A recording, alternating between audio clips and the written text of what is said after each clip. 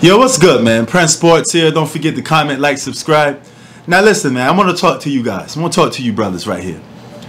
Why is Richard Jefferson out here capping? Alright, this guy with a bunch of other guys, I think he's on one of those TV shows that he got. He got to have some TV show where he talk about sports. But I think he was with Kendrick Perkins and a couple other guys. And he said Vince Carter is the most talented basketball player he ever seen. And Vince Carter is more talented than LeBron James. Vince Carter is not more talented than LeBron James. I'm sorry, he is not. He is by far probably athletic. Okay, he's up there with the athletic ability with LeBron James because he could jump out the gym. But there's no way, no how that this guy is more talented than LeBron James. He's not even more talented than Tracy McGrady. Tracy McGrady was more skilled and talented than Vince Carter. Vince Carter was good at jumping real high. He had athletic ability and he had some creativity when it comes to dunks. But he was not like this skillful, great basketball player. He was an athletic player. He was a guy that you get in awe about when he dunks. Okay? That was it.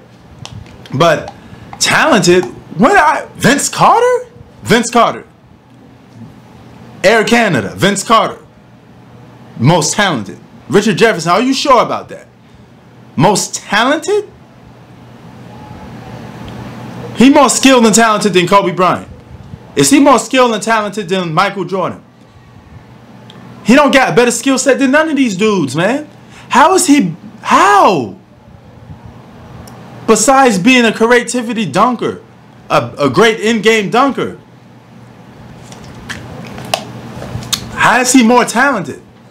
Based off what? What is your criteria for saying Vince Carter is more talented than a LeBron James or these other guys? Vince Carter can't pass like LeBron, and LeBron matches him on the athletic ability, so then that pretty much edges LeBron over him. Just the fact that LeBron could pass better than him means LeBron is more talented than him already. That's it. All I need is one mic, like Nas said. In this case, all I need is one. One example. I don't need a bunch of examples. Doesn't need one. That's it. So I don't know what he's talking about when he say that. You guys think of Vince Carter as the most talented player you ever seen? If Vince Carter, if you co-sign what Richard Jefferson is saying, you probably didn't watch basketball. Because you're spitting in the face of all the guys that got talent and got way better skill than Vince Carter. Vince Carter didn't have the best handles. He didn't have the best jump shot. What he did have was athletic ability. Speed to a certain extent.